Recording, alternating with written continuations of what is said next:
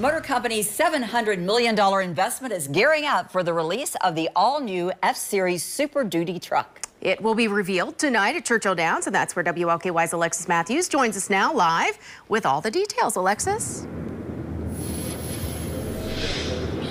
Well, Jennifer, Vicky, Ford's announcement, the unveiling of the truck that'll happen later tonight, and even a limited edition KFC bucket are all a part of Kentucky Day, highlighting Ford's long-standing history here in the Commonwealth. So in honor of Ford and their continued belief in our people, in our workforce, in our ability to make the best trucks on the road, welcome to Kentucky.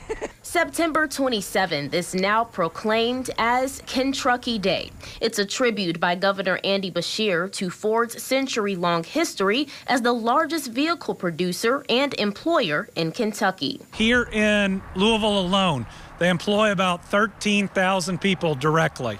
Their operations here have helped create about 120,000 jobs across Kentucky.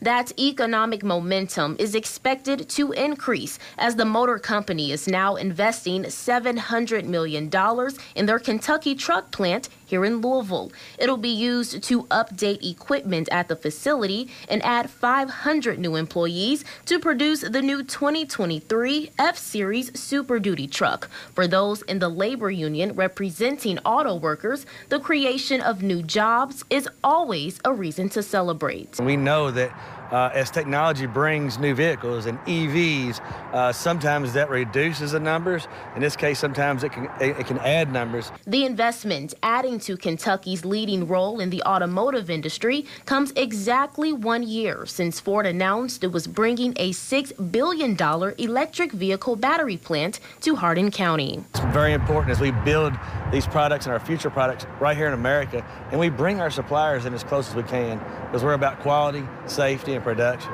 And with this being one of the largest contributions in Jefferson County, leaders say the impact will not only be felt at Ford, but throughout the communities the company serves. It's one thing to have a big plant here. If you're not loving on your community, the community doesn't understand the benefit beyond the economics of what they do.